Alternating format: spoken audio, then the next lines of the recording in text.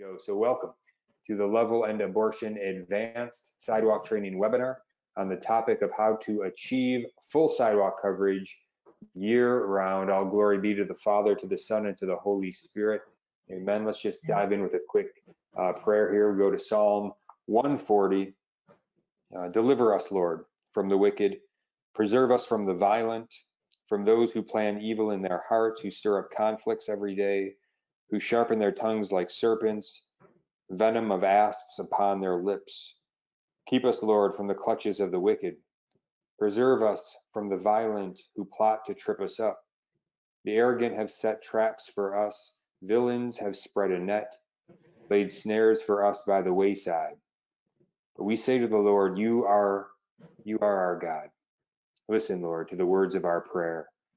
Our revered Lord, our strong helper, our helmet on the day of battle. Lord, do not grant the desires of the wicked. Do not let their plots succeed.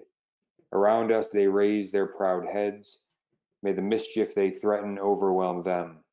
May God rain burning coals upon them, cast them into the grave, never more to rise.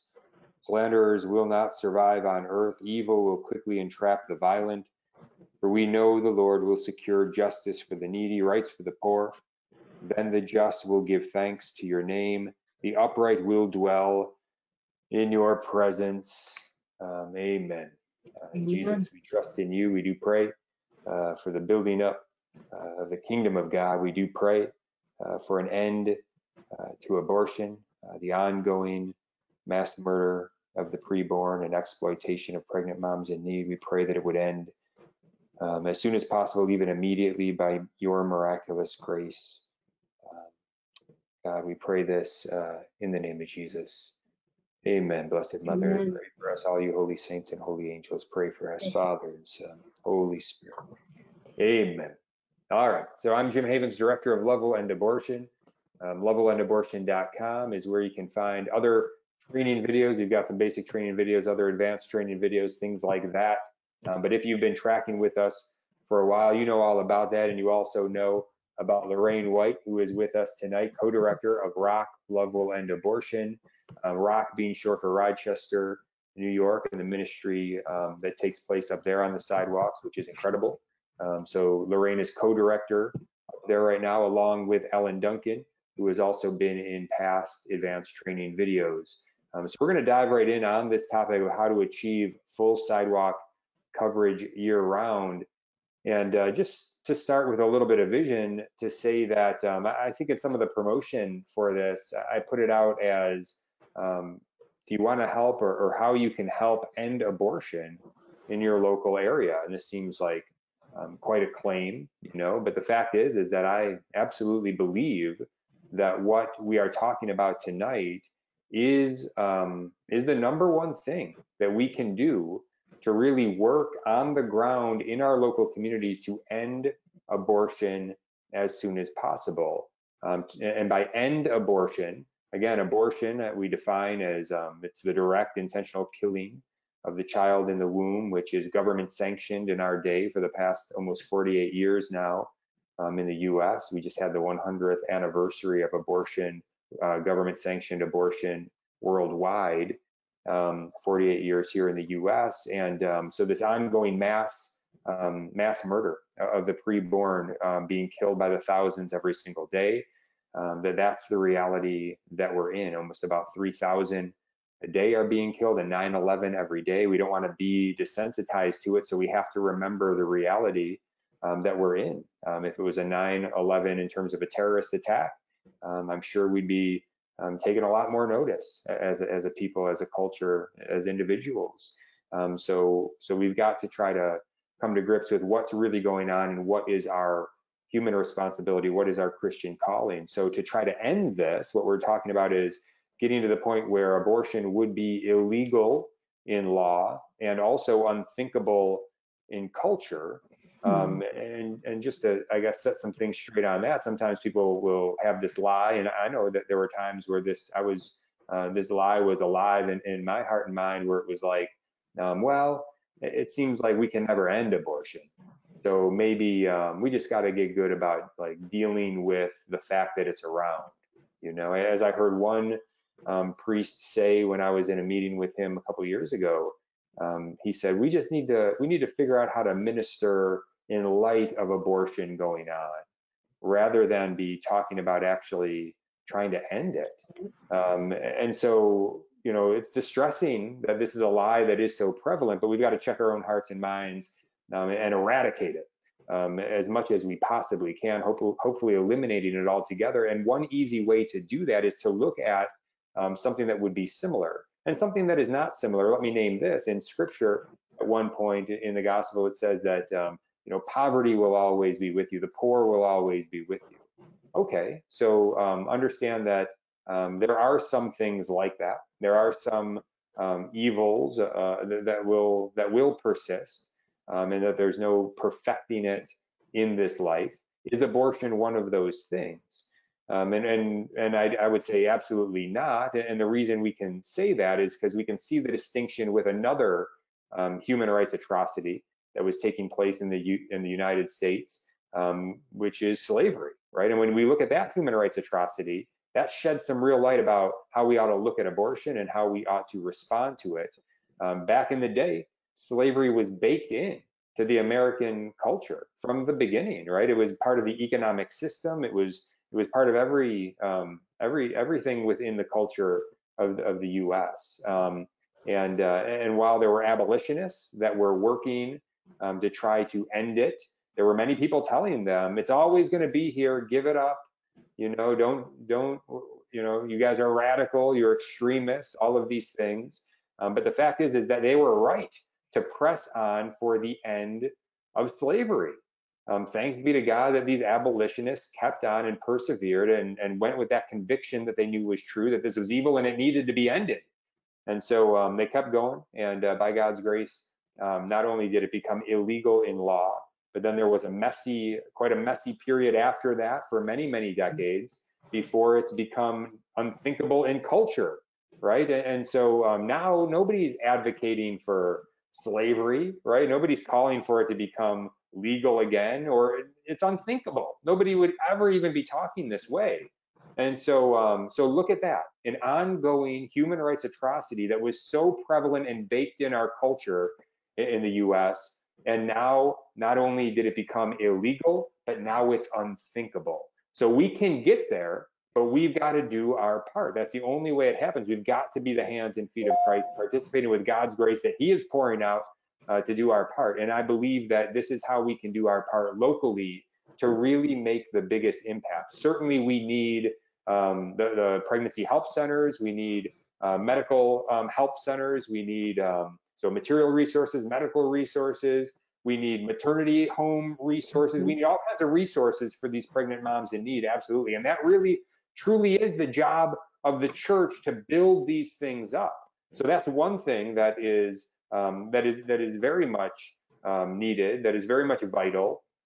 But going along with that is the local sidewalk ministry on the ground in front of these abortion centers that can point the way to those resources for those pregnant moms. And even if there's not a lot of resources, usually most local areas, if you look around, and we've done some past videos on local resources, but even if it's a little bit thin in your area, there's always going to be some. But even if it's a little bit thin, being there on the sidewalk is still vital, because you being there, you being there at the hands and feet of Christ for them in that moment that is so important. You can point the way for them. God can use you in miraculous ways. And again, if you look at the past videos, we get into all of that about how effective this ministry is, but we point the way to where the resources are, and we help those pregnant moms however we can, and help them to turn their heart back towards their children, which is where it wants to be, which is where they want to be anyway. So we've got to come alongside them as a community. The only way that we can do that with the fullness is to be right there on the sidewalk, to encounter them there, and to be Christ to them there, and invite them, and then help them as much as they will allow us to. So here's what we're talking about tonight: is how do we achieve full sidewalk coverage year round? Obviously, an individual can't be there every single hour. These local places are open. These abortion centers are open locally year round. You can't be It's not your full-time job to be there every single day. And there's, in many locations, there's multiple locations as well. So how do we really build up a community effort? That's what we're talking about tonight, because it's going to take a community effort of a lot of people to be there on the sidewalk year round. And it is doable, that our churches can really play a vital role here and turn people out to plug into this network to be on the sidewalk year round, full coverage, everybody going in and out. And again, I would refer you to other videos about the effectiveness of all of this. We go into it in depth there. But for now, just to understand that that's what this is about, is how do we actually put the pieces together to get it building towards that full coverage. So that's the goal, full coverage. And by that, I would say what we're talking about here is at least one sidewalk counselor there every single hour. Each of these local abortion centers are open, and one prayer partner there with that one sidewalk counselor at least. So at least two people there in prayer and in loving outreach every single hour. These local abortion centers are open year round. You can think about it as like a 365 days for life campaign. We've got to love these moms enough to be there for them 365. And quite frankly, even those that are working in there, we've got to love them enough to be there for them. We know that they're lost, they're on the wrong track, but for God's grace, we could be in that same situation. Wouldn't we want somebody reaching out for us and the abortionist as well? Jesus calls us to love our enemies. If we really believe in Jesus and what he has proclaimed to us, then this ought to be a ministry that is important to the church everywhere. So that's what we're talking about tonight. So let's just get into history a little bit. And Lorraine, I want to have you speak to this some. So we started off in Rochester trying to figure this out and say, okay, how can we get to full coverage out there?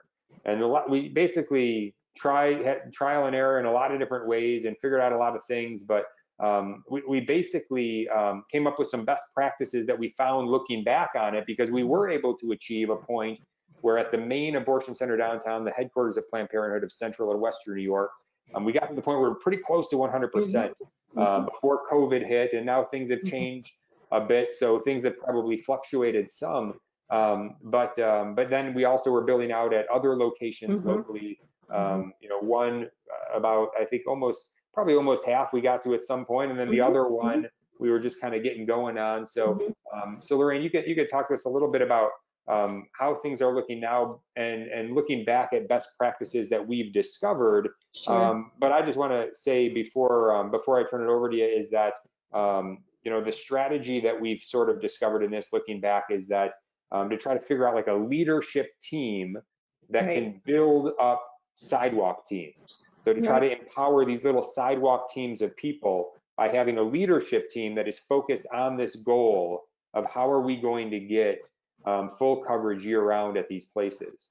So the key ingredients really are three things that we identified: a scheduling method, a way to do community outreach to let them know about that schedule and get people plugged into it, and then some ongoing engagement to be able to check in with people, make sure that people are encouraged and continuing to be fired up for the mission. So none of these things do we do perfectly, but we kind of have discovered, okay, these are the best ways that we have seen that really work in getting to the goal here.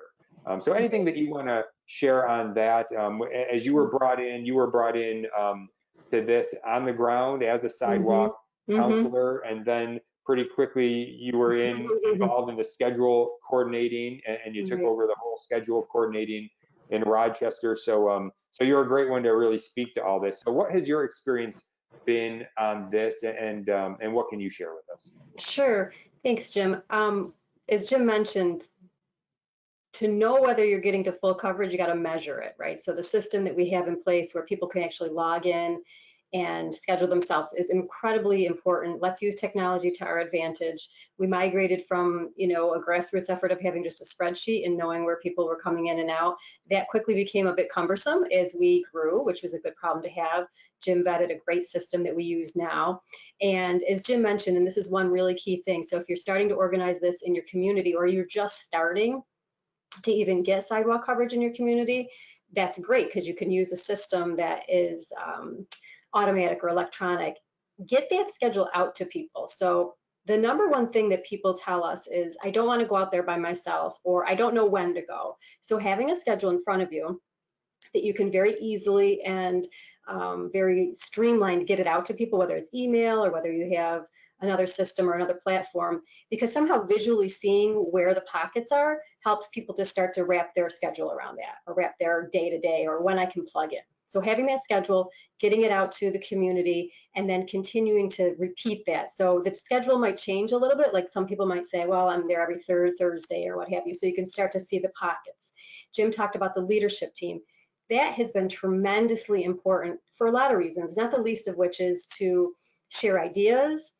It's also to strengthen one another. So this ministry is one where you have ups and downs. And so having that leadership team, it also helps incredibly in disseminating information out. So if you have some issue that's happening at one particular site, or like Jim mentioned, we want to branch out to a new site, we can communicate that to a hierarchy, if you will. And it doesn't mean some are higher and some are lower, but it just means there's people who have certain responsibilities, but then there's others that support them.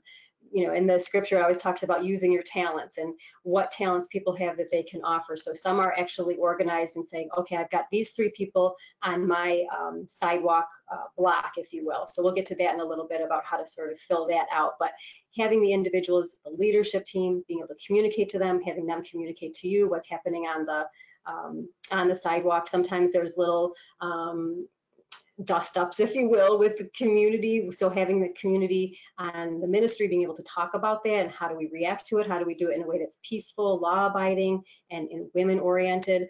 So again, the scheduling, the outreach, and then also having the ability to communicate any kind of best practices. And then I would say a third part, and I think, Jim, we're probably going to get to this too, is having the sidewalk partners. So being able to then fill out sidewalk blocks, if you will. So if I adopt a whole day, and then it's my responsibility as a sidewalk leader to then say, okay, I'm going to go and actually find people who can come on Tuesday mornings and Tuesdays afternoons. There's not a lack of interest in doing this. There's really just a need to sort of connect people's motivation to actually doing it. And so the ability to have these sidewalk blocks that you can then fill out, or sidewalk segments of your schedule, that's incredibly important too, because otherwise you kind of hit a plateau. You say, oh, we got to 50%, and you know, we're also losing people. You have to think about that attrition too. So being able to have these sidewalk captains that then adopt these sidewalk blocks. And we did that when we started to see some losses because of COVID and people's inability to get out. But we quickly were able to, through this structure, say, okay, we're losing people at this particular time. Can you do an outreach and try to fill that back in? What was great, the benefit, you know, there's a silver lining in some of this COVID stuff, is some people said, gee, I'm not working as much, or I'm working from home, I have more flexibility. So we were able to discover some of that through this structure that we had in place. So I don't know if that helps sort of give a little bit about the background and some of the way that we started things and the best practices. So. Yeah, that's great. Yeah, we appreciate that. And yeah, let's just kind of go back through, and we'll dive even, I guess, a level deeper, get a little bit more granular on it. We don't want to overwhelm anybody or make it too complicated, but at the same time, we do want to give some detail to this because there are some important details to share and to consider. And again, these are suggestions on things we've learned.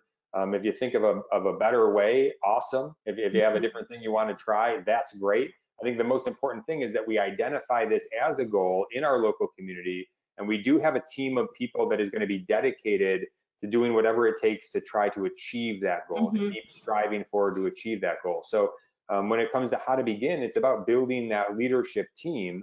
And so I would say, and I guess it goes without saying, you ought to be on the sidewalk already yourself, right? And so, and also those that you'd want to bring into this leadership team. If you've never been on the sidewalk, if they've never been on the sidewalk, you'd want to start by going back through the basic training videos and some of the other advanced training videos, and just kind of getting up to this point where, okay, you're on the sidewalk, things are going well individually. Now it's time to get some organization, get some leadership, and try to build up other people to get to the sidewalk and to be there year round. So with the leadership team, what you have right now in Rochester is I think a good model, which is 2 people really co-directors.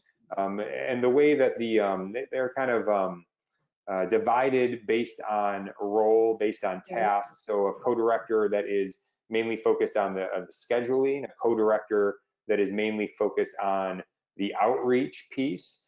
You could also do it instead a different way where you could have a director that's going to kind of being, focused on both maybe, and then have an assistant director that's going to be more to be assisting with the tasks and however it works. But I would say to find one other person. So I think this really works well with two people.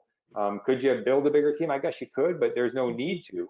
I think two people leading this is a great way to begin.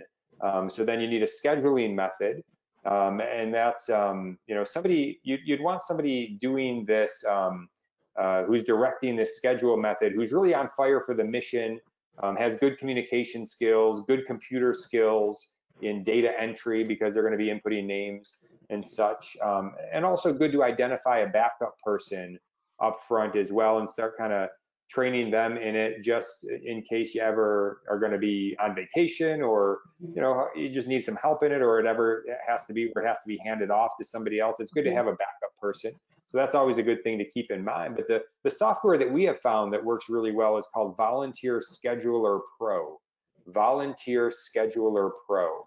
Now, I tried a lot of different options. And as Lorraine mentioned, we were originally doing it, I think on like a Google Excel file. Yeah.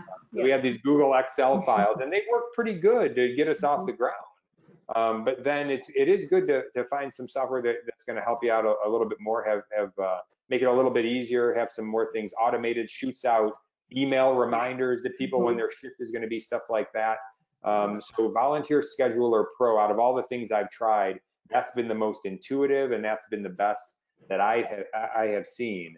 And so they have some great tutorial videos on their customer service helpline. You can always call them and they're right there to answer the phone and to help you out.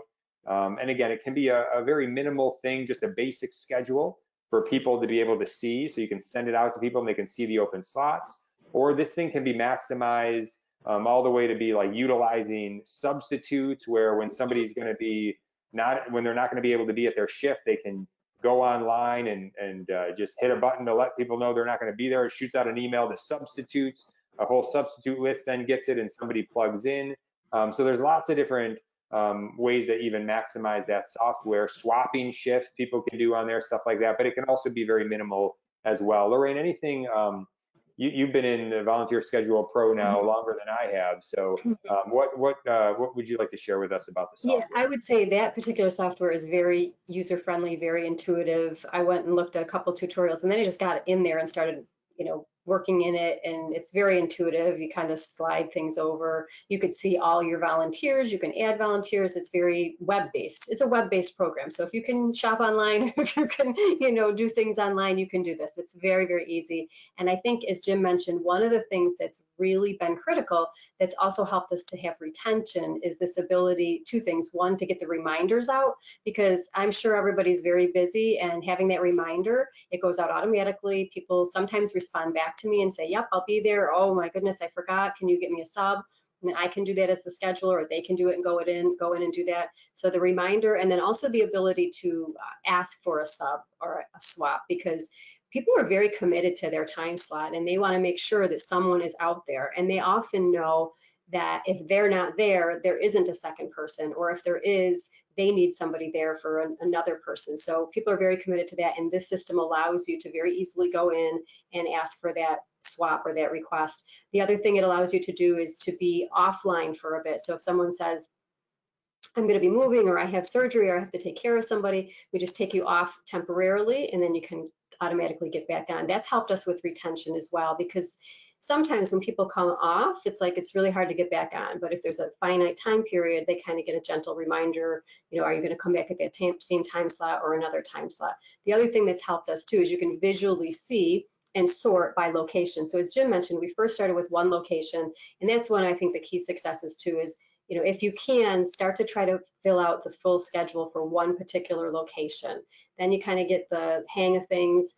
You can start to see that you're not spread too thin as you get more volunteers and the community builds at a second location. We're at 3 locations right now in Rochester. Hopefully we'll close one of those locations soon, but being able to see the different locations helps too, because some people want to plug into one location or they want to plug into 2 locations. So the system is very easy to do that. It sounds kind of complicated, but it's really easy. You can see everything and sort it by location. You can sort it by shift.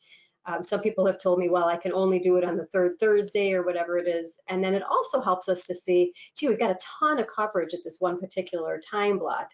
Can we go in and optimize that? That's one of the things we've gotten better at, is optimizing. So we say, gee, there's so many people at this time slot. Can we just shift them over to this other location? And so I'll make the calls or ask for people to do that after I have a call with like the leadership team. And the other thing that's really great about the system is the ability to not only see where people are, but also if they have any special requests, they can kind of come back to us through that same system. And the need for a scheduler is important. It's not very time consuming, but it is necessary to be very responsive. So someone might send me an email this evening that says, I need a swap for tomorrow, and it automatically comes up. So there's not a lot that you have to do, but it is time sensitive. So to Jim's point, the 2 co-directors, it's good that one can be focused on that and another person can be focused on some things that are a little bit more predictable, if you will. So that's really, it's a very, I think it's an excellent system.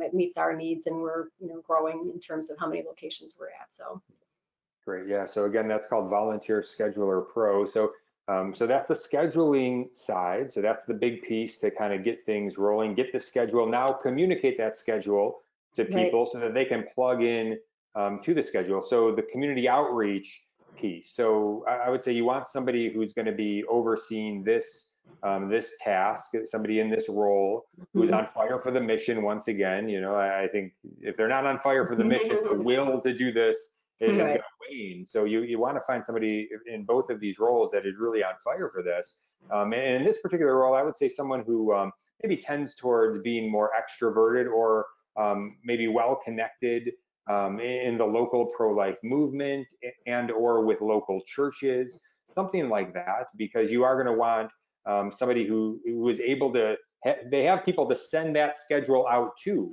And if they don't already have those people, they can identify where those pockets, the best places to go are to get that information out there to groups of people that would be most willing to respond with a yes and to plug into this. So somebody who either already has those connections built out pretty well, or is able to go out and make those connections. But you want really somebody who's going to be able to be focused on that outreach piece, to go communicate that schedule well and invite people into that effectively.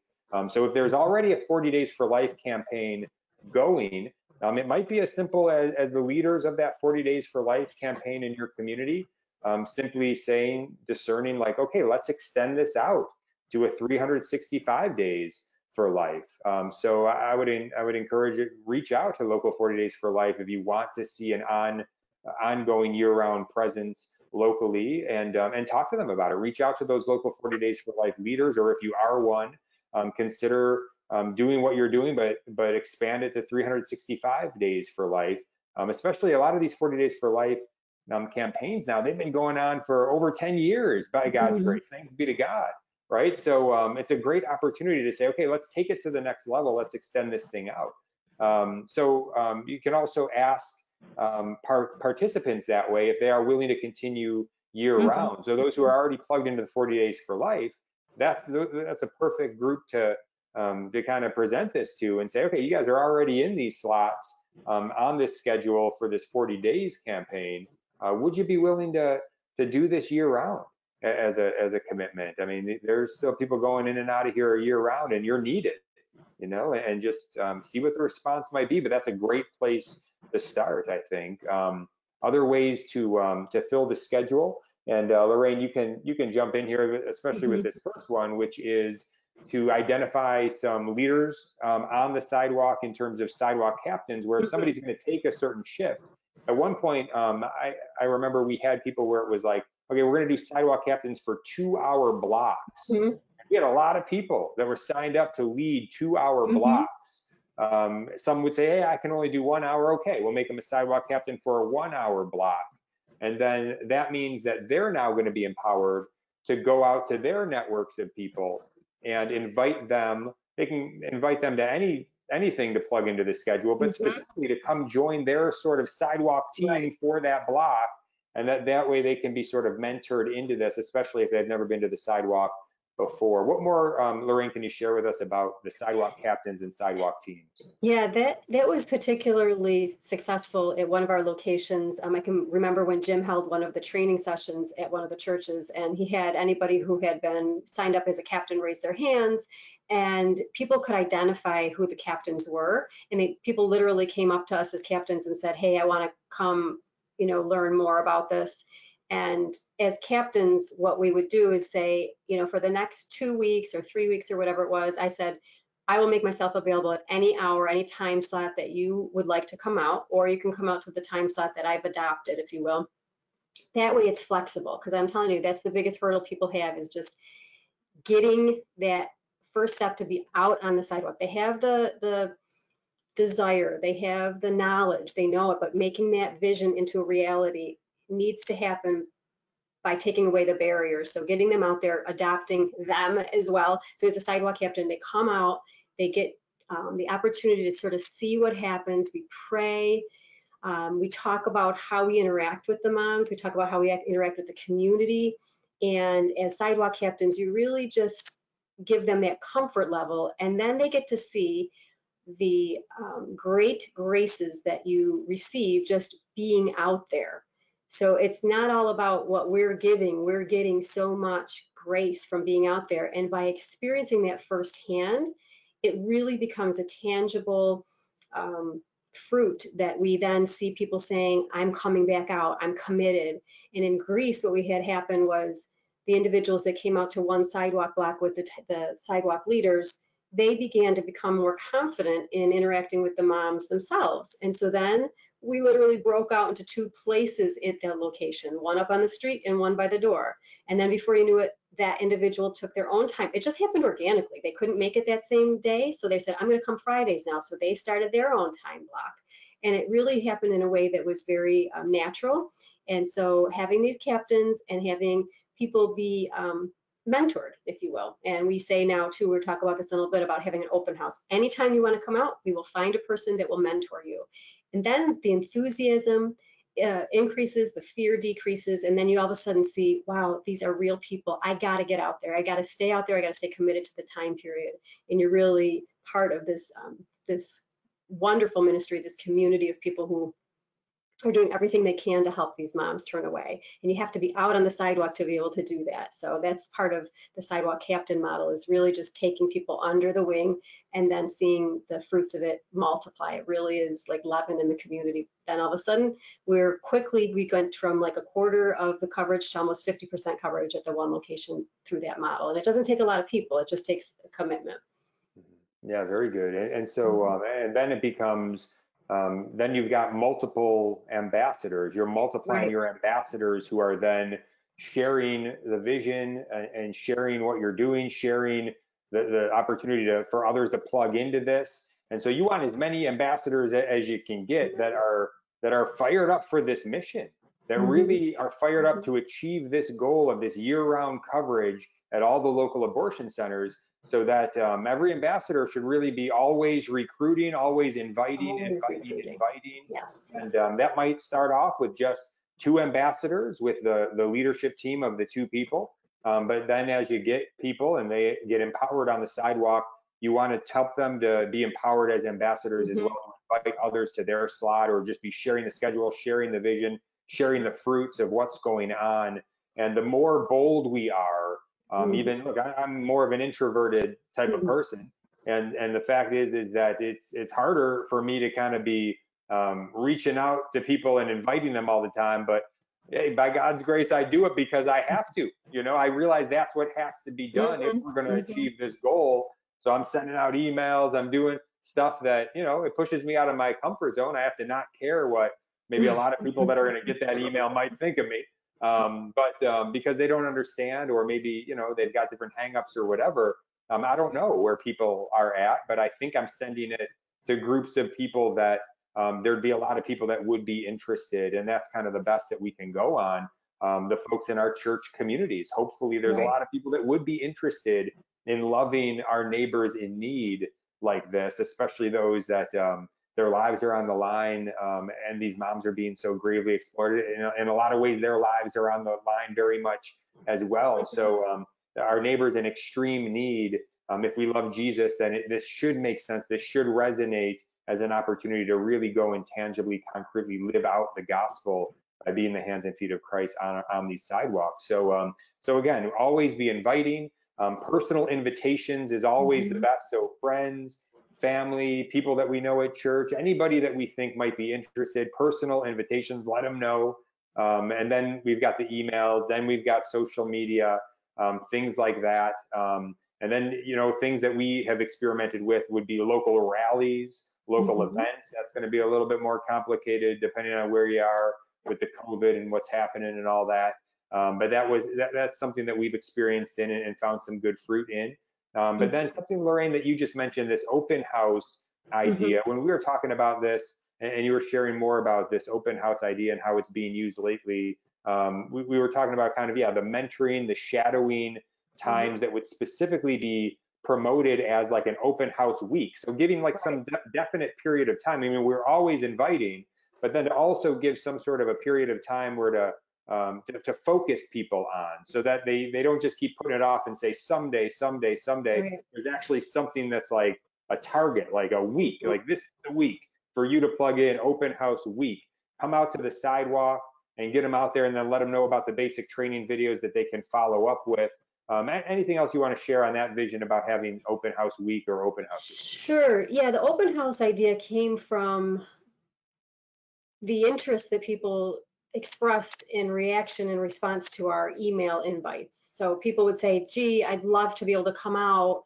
And we wanted to take away any barriers that we experienced when we were trying to get out on the sidewalk. And so we said, well, why don't we create a structure or a format where the individuals who have been doing this quite a while and are open to which is pretty much everybody, who are open to mentoring and guiding and training and showing hands-on, what the best practices are, having an open house time frame, whether it's a week's time frame, because we pretty much have at least one person on each day that would be able to say, anybody that wants to come on that particular day. And it's important, if you're doing that open house type of event, to have extra coverage. So what do I mean by that? So you might want to have two people who are what we call sidewalk counselors, or who are typically outreaching to the moms and the abortion workers or the dads, and other prayer partners. And here's why: because if you're interacting with somebody and trying to kind of guide them with, this is how we do this, or this is why we do it, not that it's structured, but there's sort of some cues, if you will, when you're out there talking to moms, that you kind of pick up on over time, that you want to be sharing. And if you're sharing some of those things, it's difficult to then also be on the spot and engage. So we picked open house time slots when we knew we had at least a couple of more experienced people, so that we didn't ever take our eye off of the most important person, mom and baby, in our ability to explain things or talk or pray or what have you. So the open house has been successful. It really does overcome this barrier, which is, after people make that commitment in their heart to say, I want to do this, or I'd like to explore it, to getting them out there. So it's like, okay, anytime that week. And let's be honest, if they said, well, I can't make it that week, we'll make it the next week. The team is very flexible in welcoming them. And then you feel like, instead of the first day of high school going out there and feeling like, oh my goodness, I don't know what to do, you've got somebody to sort of show you the ropes and take away that fear. And then you realize that it is so beautiful and so rewarding and so uplifting to be out there and say, I can make a difference in somebody's life and their generations after, just because I said, yes, I would go out there and go alongside somebody. And all you have to do is pray, or all you have to do is be out there. So the simplicity in it is important to remember, but also the ability to just overcome, get them out there, create a time period that it's, very easy for folks to get out there, and you've got someone to walk alongside and say, this is what we do, this is how we do it, what do you think, what are your ideas, so that it's really something they can experience firsthand. Because most of the time when someone comes out there once or twice, they become really in their heart committed to doing this, because they can't imagine the sidewalk being empty after that. They see what goes on. They see people turn around, people interact. So they really become committed once they're out there. Yeah, and it really is the Lord who's calling them to Absolutely. this. We really are just kind of the mouthpiece of that, the Hmm. messenger of that, to kind Hmm. of bring it to the top, you know. And so so if the Lord's calling people, like, that's between them and the Lord, you know, if they're going to Right. say yes or not. But we've got to be faithful to our part, I think, of announcing it, you know, and putting it out there for folks, and letting the Holy Spirit work, and people to use their freedom to say yes or no and all of that. And then I do think there is this important piece to keep in mind as well, which is helping people to overcome the obstacles. Now, this is a little bit easier to do when it's a lot easier to do when it's the personal invitations, because then you're actually Hmm. talking to somebody, whether it's on the phone or in person, or whatever, on Messenger or email, but it's one-to-one, something like that, where if somebody is giving a no, well, you can kind of ask, you know, more into that, like, why, you know, yeah, what's the, why not, you know, Hmm. type of a response, and try to dig a little bit deeper of what it is. And if there's good honesty in that relationship, then they're gonna let you know, and then you can kind of speak to whatever that obstacle is. And maybe they have a real obstacle that cannot be overcome. You know, I know of people that they're doing care of like an elderly parent Hmm. that's living Hmm. with them, and it's taking up all their extra time. They don't have an extra hour. Most people, though, we've got a little bit of fat in our schedule somewhere, even if we feel like we don't. That if we really are wanting to get out there and be the hands and feet of Christ in this way, Hmm. we can find that 1 hour of fat that we can trim off somewhere. You know, so to keep that in mind and try to help people to sort of go through that process where you know, they might voice something that we can help them with. Here's a good example, Lorraine, that I think you can speak to a bit, which is this example of, I think this grew out of one of the groups of it's a group of moms basically in Rochester, where they basically identified, some women identified, well, if we had some childcare, this would be Hmm.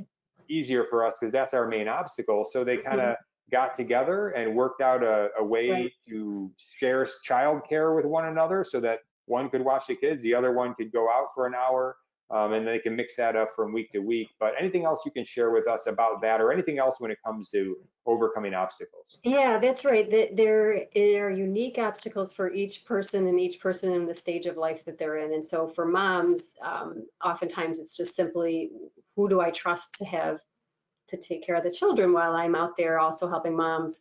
And so having a network of moms where you can kind of rotate that, or be there to support, or go out in prayer, but really being able to help them say, okay, you've got these 2 hours, go out there, we'll do a play date, you know, we'll do something faith-based. It'll be really like a family event, being able to support moms, and also overcoming obstacles like I don't drive, or I'm way out far. So we started kind of coordinating people who were a little bit more remote, and making them, giving them the opportunity to connect with one another, having a network system to be able to do that.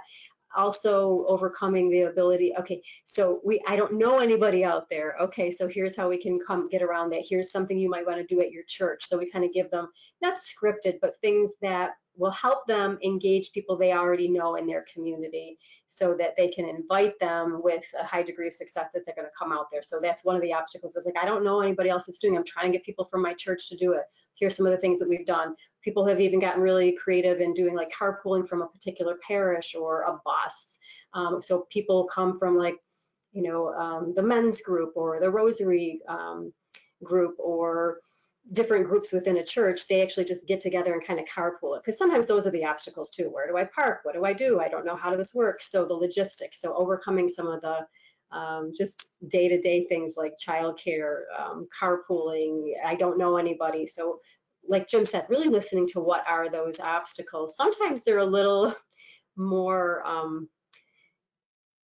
subtle, or people aren't really in touch with it, or they won't really say, I'm afraid, you know, I'm afraid if I go out there, somebody's going to yell at me, or I'm going to get harassed, or I'm going to get arrested, or whatever it might be. So you have to really listen for what the stated obstacle is versus what's the underlying issue. And we just try to come alongside them. There's a way to overcome some of this. It's really the ability to identify what those obstacles are and try to say, okay, we've seen this before in the past, we can actually help with this. And then becomes like contagious. So the people who actually end up getting out there, they then invite people from their circle. And that's beautiful because we don't have access into certain communities that are really important to have a good coverage out there of having different parishes, different, inner city versus communities that are more rural. Everybody brings something to the table when they are actually out there and get committed to being on the schedule at that time.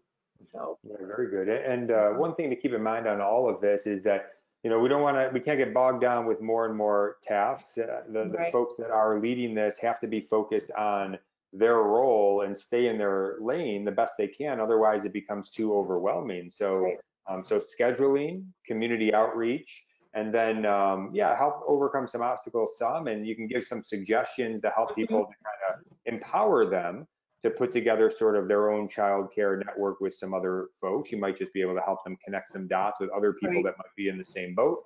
Same goes for transportation, things like that. But we can't say, okay, yeah, I'm going to figure out this childcare thing Mhm. or this transportation Mhm. thing. We can't. It's just too much, Right. So that's one thing I do want to mention for sure is that this is all doable with everybody on a volunteer basis. Right. I think people need to Right. hear that because the only other models A I great know point. of Yeah. that are really going year round, where the sidewalk has been built out locally, the only ones that I have found that really are where there's actually people on the ground year round, 100% or close to it, is because they pay the people to be out there, sadly. Mhm. Mhm. Now, hey, if that model works, then great. That might be the right model for a certain local Mhm. community. What we have found though is that it didn't seem right to be paying people to do something that we ought to be saying Mm. yes to and giving ourselves to as a gift of Mhm. self. Mhm. And so for us, we thought that would just take something away from the work that we're doing with the Lord to be trying to put Mhm. together. We did think about it at a time, especially to get young people involved. I do see a question about getting young people involved. Sometimes giving a little stipend for young people, some sort of a like an intern program or something like that. Mhm. I was thinking about that idea at one point. In fact, many years ago, I was involved in something like that where I was paid a small stipend to be on the sidewalk for about a month over a summer in Dallas, Texas, doing sidewalk ministry. And I don't think it took anything away from the gift of self that I was giving out there necessarily.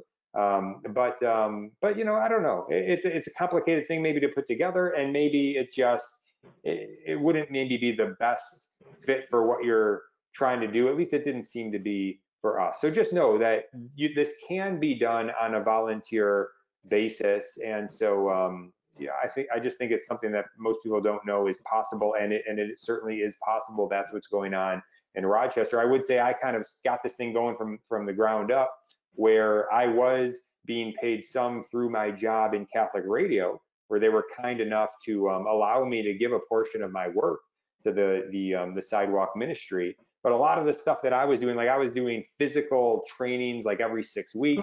Right. I was Mhm. doing things Mhm. that doing a lot of trial and error with various Mhm. things that I found a lot of stuff that didn't work. I found some things that did, and so but we did figure out when we transitioned leadership that two co-directors on a volunteer basis, focusing on these two areas of scheduling and community outreach, and then empowering sidewalk captains, that this can be done on a Mhm. volunteer basis. So, Lorraine, before we get towards questions, anything on that you want to share, just in terms of you being a co-director, doing it on Mhm. a volunteer basis? I know you've taken on extra things, Mhm. especially in terms of resources, filling in some gaps with Mhm. resources for the pregnant moms in need. So that's been a sort of a separate call Mhm. that you Mhm. added more into. But anything you want to share just about time commitment, Sure. volunteers, and the possibility of actually doing this? Sure. No, that's a great question. And I think as people are listening to this, my prayer is that you're seeing something very attainable and not something that's so sophisticated that you don't think you can do. Because when Jim and Alan and I were all talking about how this would go forth with two co-directors, one of the principal factors was stick to getting the sidewalk filled out, because there's so many things that will grab your attention and your time, that you have to remind yourself and one another to, the goal is to end abortion. How do we get there? Many ways, but the most important thing and what we're called to do is to fill out that schedule so that there's never a time when a woman walks in that the schedule or that the sidewalk is empty. Don't take your eye off that ball, and find leaders who will remind each other of that and kind of keep each other in that lane. Also, having two people is, Jesus sent us out 2 by 2, or sent the disciples out 2 by 2. It's invaluable. And I am so thankful to God for Jim and for Alan, and Alan being co-director. We really help one another, both from a time perspective, so balancing the tasks, and also just buoying each other up and having creative ideas. Could you have more co-leaders? Sure. Could you have a director like Jim mentioned, and then somebody assisting? Sure. But I think it's really important to have at least a couple people who are rallying together. The reason I find that so important is because we have to be very diligent in our time commitment. So, when Jim talked about what the time commitment expectation would be, he set an expectation, and at first it was, maybe a little bit more, but then we kind of hold ourselves to that in a good way, meaning we have to be efficient in what we're doing, because this could really grow. But if we have a very specific goal, what it is that we're responsible for, what it is that we're trying to accomplish, the Lord will bless that and it'll become very fruitful. If we get tied up in things that are maybe ancillary but still important, and God's graces will bless that as well. But we want to be really efficient and stay focused, because the pro-life movement, if you will, is so large and there's so many needs there. But staying focused on filling out that sidewalk is critical, especially because we don't want to have attrition, right? So we work so hard to get the sidewalks filled. We don't want to lose that as well. So I would say really the co-director role is, and being a volunteer, I do think that there's a beauty in that, because we're doing it for God's glory and not for financial gain. People will even say sometimes when you're out there, how much are you getting paid for this, or get a job, or things like that. But it really feels comforting to know, like, we're doing this because we love one another, and that's what Jesus called us to do, is to love one another, love the least of these. So I think that being a volunteer, it's more motivating to me, because I would do this without being paid anyway. Like, this is my love, my passion, my calling to be able to help people to make the right decision that's going to bless them, and not make a decision that they're going to regret. So I think being a volunteer is a natural way to approach this, I think. Yeah, very good. And as a co-director, how much time would you say on average do you spend volunteering each week in this That's capacity? a great question. I think people often ask me that. It's really like maybe an hour a week. Ellen and I have maybe like a 20-minute, 30-minute discussion once a week. And now that we're kind of up and running, it's really maintaining the schedule. So anybody who wants to come onto the schedule, has changes to the schedule. Like I said, for my particular role, it's not necessarily the amount of time, but I need to be responsive so that the schedule stays, because it is kind of fluid at times that we're responsive to that. But an hour or so, as Jim mentioned, there's more time that I devote to helping moms who have chosen life, and so helping them navigate everything from housing to childcare to all other kinds of resources. But I sort of don't include that in this particular role. It's related to this, but it's time I spend outside of this particular role. If you're talking about just scheduling, it's not very much time at all, and it's very streamlined. It's kind of turnkey, so you can do this without a lot of time commitment. Yeah, thank you so much for all that you're doing. As we go into the open forum Q&A, we've got a few minutes for this. I just want to encourage people, anything on your heart and mind tonight that you want to ask or add to the discussion, you can just type it into the questions box, any questions, comments that you have right there in that questions box in your control panel at any time. And to mention real quick before we go to questions, just that last ingredient of ongoing engagement with the folks that are already on the sidewalk.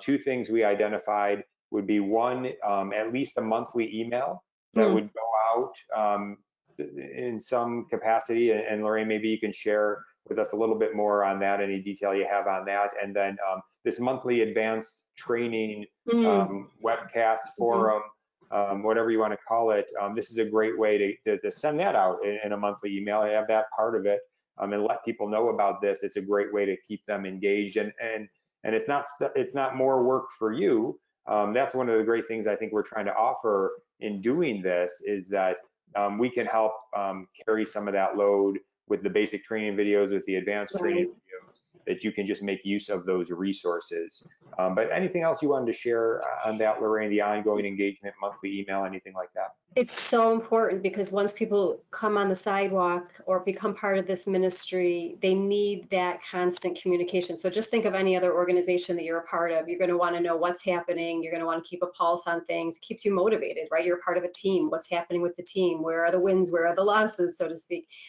One of the critical parts that we have found very effective in the outreach is what is happening. So if we say, local mom in need of prayer, she's going in for an abortion tomorrow. People are engaged in that, as I'm so thankful, and God, thank you, God, for people's commitment to prayer on that. But they want to know sort of what's happening and what does she need and whatever happened with Miss A, whatever.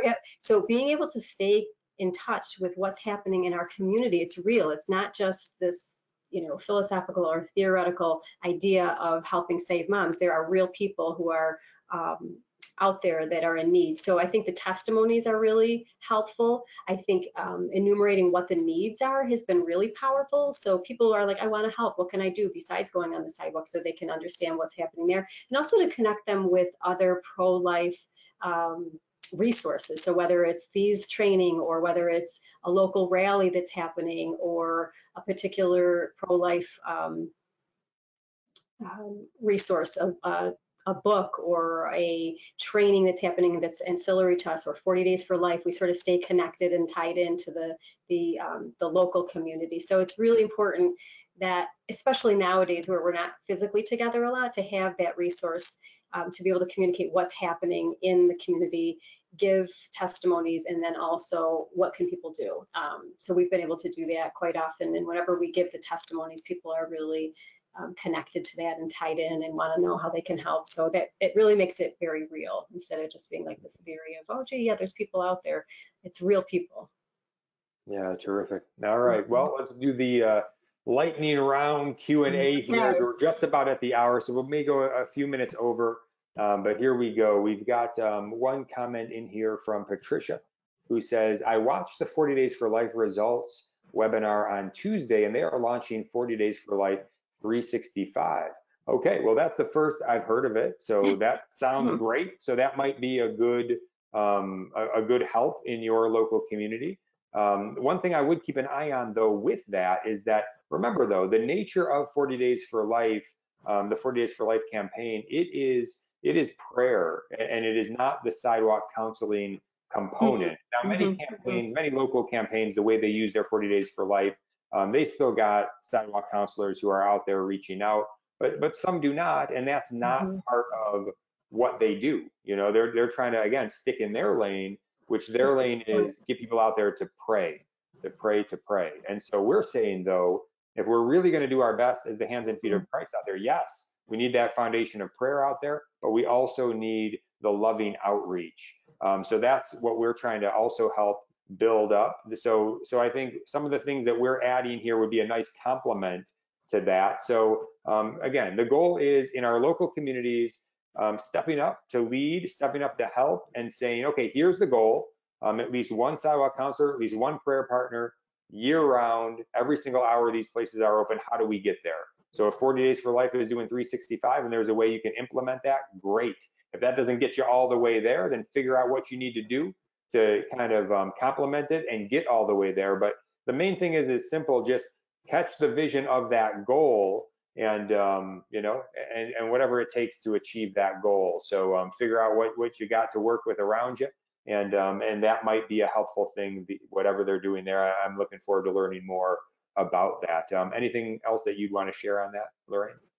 I would say don't give up, right? So if there's other initiatives going on, just either connect in with that, or if it seems like things are petering out because 40 Days for Life or other programs are over because that time period, don't give up. Be the leader. Don't wait for somebody else to go out and do it. Do it. I mean, it's that important. You have to find a way to really get that fire in your belly to go out there and continue to do it, to continue to grow the ministry. It's so important. Lives are hanging in the balance. We can't afford to have empty sidewalks at all. So do everything you can with maximum determination and just don't give up. Yeah, and one of the things I think that lit the fire in us to say yes to even do these videos and share some of what we have learned has been just the need that we have seen, that we've felt being on the ground, to just have someone empowering the grassroots local effort, where instead of like an organization that's saying, okay, Right. here's the model, and then kind of handing it off top down, we want to give you some best practices, and we want to give you some goals and some vision, but we think you ought to be free and turn loose to figure out what's going to work in your community and what's the best way to do it to achieve that goal. And remember, the vision is if we can be out there with that effective, loving outreach and prayer year round, we're going to be able to minister to everybody going in and out, and we're going to be able to help as many people as will allow us to help them. And that's turning people away from these local centers, and that's hurting their ability to keep their budget going. And that's why ultimately they will close down if we can turn enough people away. So we're ministering to as many people as we possibly can while it's ongoing, but also while we're doing that, we're effectively doing the work to stop people from accessing their services and to shut them down. So that really is the goal. That's why we've identified that as the goal, having the loving outreach component that is effective, and also the prayer. So whatever it takes to get there, go and do it. We're not asking you to have some sort of like a Love Will End Abortion affiliate. We don't have we don't have anything set up for that. We don't have some fundraising apparatus for that. I know that's the model that other people do, and if that works, great. Whatever works, let's do it. But we just saw there's some gap here that somebody needs to step into and just share it, give it away for free, empower people. So that's our role in this, and that's what we're seeking to do. All right, we've got a couple here. It says, do you have any ideas to get younger people to plug in, meaning college age, 20 somethings? And yeah, I don't know, Lorraine, anything jump out to you? I have not seen anything super effective, sadly, in what I've done to try to get college age 20 somethings out there. I've spoken to groups of them and haven't seen big response. So I'm just, that's one thing that I have not figured out what is effective yet in terms of doing that. But Lorraine, anything on that to share? Yeah, I would say that in Rochester, there's pockets of it. I'm proud to say that there's several individuals who are growing in their development of pro-life ministries on campus with Students for Life. So plugging into some already existing organizations can help. And then also matching that with sort of the open house, right? So having people from that group come in when we already have people out on the sidewalk, also inviting them to, I don't think we talked specifically about this or at length in the session just now, but when we have these rallies. So when there's a lot of people that come together, sometimes there's like sort of safety in numbers, if you will, or people that are young adults may be wanting to go do something that there's a group of people doing, or that they can bring their group to, where it's not just them on the sidewalk by themselves. And food always helps, feeding people, bringing them together in a way that, just meets them where they are, and just making it something that's fun for them to be able to do. Not that being out on the sidewalk in an abortion clinic is fun, but connecting with them in a way that's meaningful to them, so they can do it as part of their college life or young adults. Also bringing your children with you, because they are the future that will then be going out on their own. My children go out when we go out with groups. I know a lot of people bring their children out. So when people see that, they also associate it with something that would be appropriate for all age groups. And I think when we show our children that this is a universal issue and not just an issue for a certain class of people, it becomes natural for them to then grow into that. Yeah, and that is the only effective thing that I have found, is to bring my own kids out there. The fact is that they want to come out there. Yes. They want to be with me out there, and the gospel is coming alive for them out there is they're So watching true. what I'm doing and they're seeing what's going on and they're part of it. They're also Mhm. praying out there and holding a sign of outreach. I mean, Mhm. it really is beautiful. And then yes, other families see that and may bring their young people out from their families as well. So I think that's the only thing I've seen personally that's been effective or within my control as far as Right, bringing right. young people out. Mhm. Also, a couple ideas here. One is just open house week would be great around January 22nd, the anniversary of Roe Mhm. and Doe. And Great idea. yes, yeah, that makes sense. And then also it says here, maybe do something like a golf date where you spend 2 hours together on the sidewalk and then say, I'll buy you lunch after and we can Yeah, debrief. yeah. You know, I've Mhm. never, I guess I don't get invited to those golf dates, but if anybody ever wants to invite me to have one of those golf days, that sounds great. But no, that sounds like a great model to, Right. yeah, say, hey, come on out, let's do this for 2 hours, and then we'll have lunch after and talk about it. Yeah, that's the personal relationship, that personal invitation. That's awesome. And that's Got one. part of what was successful in Greece. So not, that's why I was saying we need to have more than just one person there. So we'll talk about what are your biggest questions before we'll actually even encounter anybody. So people are like, okay, this is what's on my mind. So it's really on the ground Mm, training session. What are you thinking about? What do you think is going to happen? And then we ask other people who are there praying, what were your concerns when you came? And then we do like a debrief. There happened to be a pizza place right next door to the place. So we would go there and we would say, well, what did you think? And how was it different than what you thought it would be like? To just really engage them in a way that, okay, this is real, this is what I was thinking, this is how it's different. And then, overcome anything that they might be concerned about for next time. And then they can share that with others too. I think being able to articulate what it is that you're concerned about helps you to put those fears aside, because we all have these concerns and fears that if we just acknowledge, you can overcome them. So yeah, that's a great way that we've actually been able to have people stay committed and be part of a group, right? So, okay, what did you think about it, or debrief? Yeah. Golfing we haven't done, but pizza, coffee, and whatever it takes. yeah. Yeah, very good. All right, got a question here on local pregnancy centers restrict volunteers to not be a visible part of 40 Days for Life street ministries.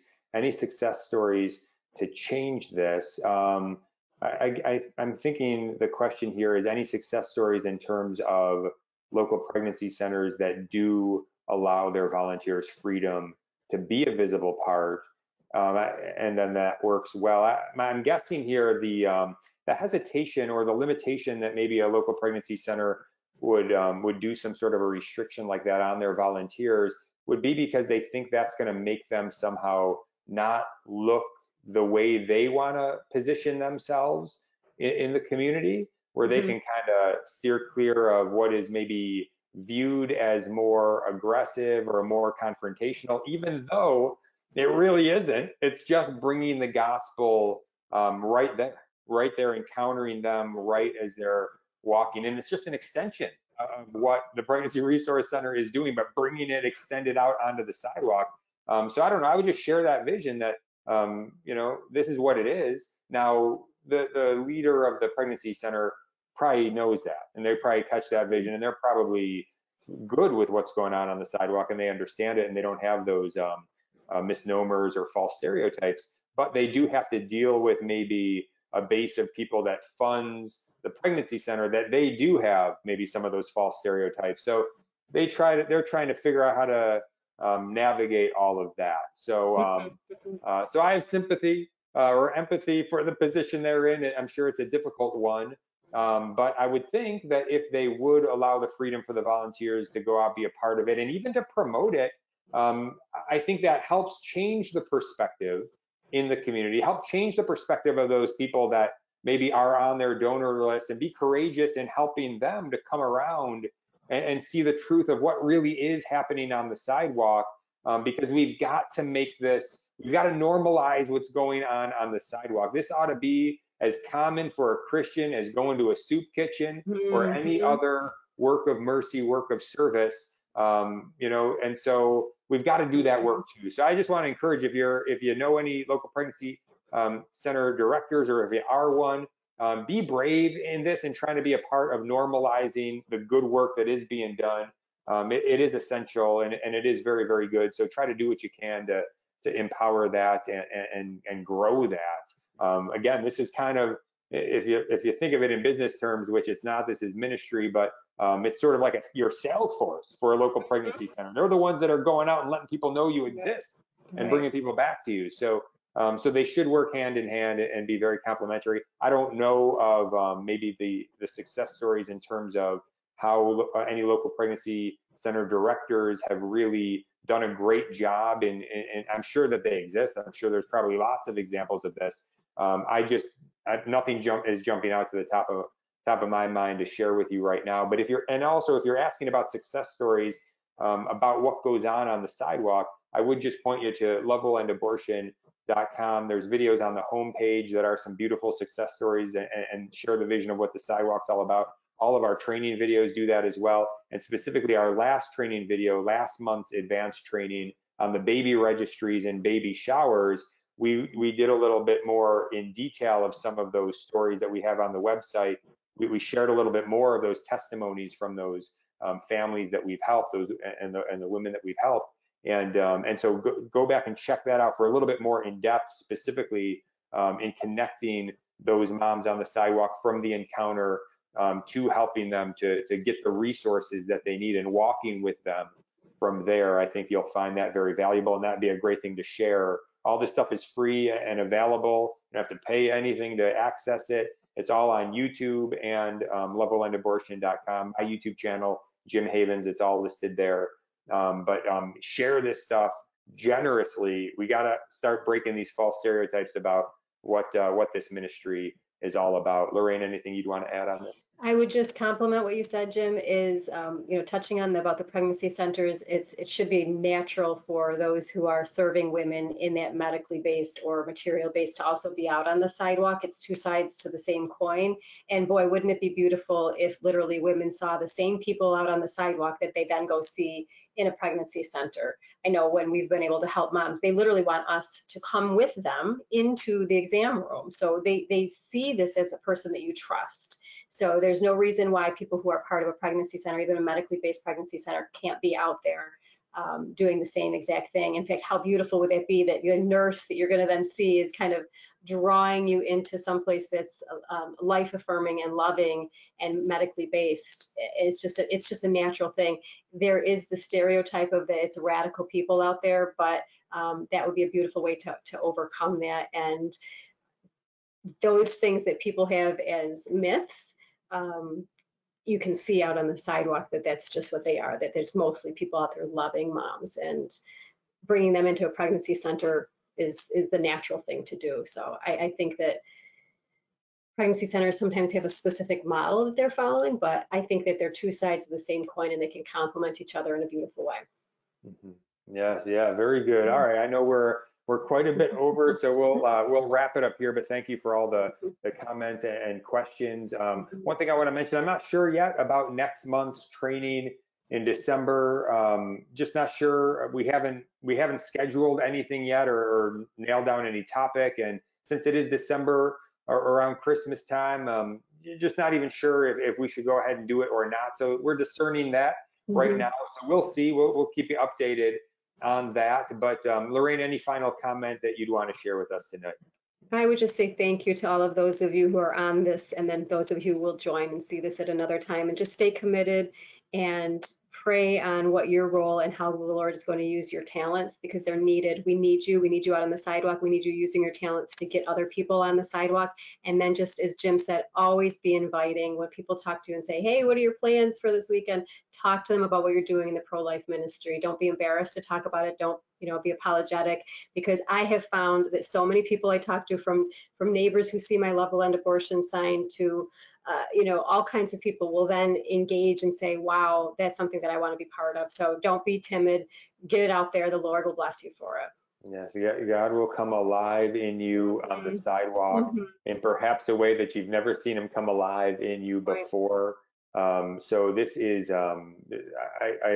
in my experience, this is going to bring the gospel alive for you in a way that is really helpful to us to draw closer to the Lord by seeing the reality of all this and seeing how he works through us to reach out and go love our neighbor. He's real. This is real. He wants to use us as his hands and feet to encounter people Mhm. that would never be reached otherwise, Mhm. in situations that they're in life and death, traumatic situations Mhm. that he wants to break into, right? And so he wants to use us to bring them there and to use us to break into these situations for them, at least to make the offer and allow them the freedom of turning to somebody. Again, that empty sidewalk, that should be an image that haunts us. Whenever that thing is empty, there's nobody there to even make the offer. Mhm. There's nobody there for her to even turn to.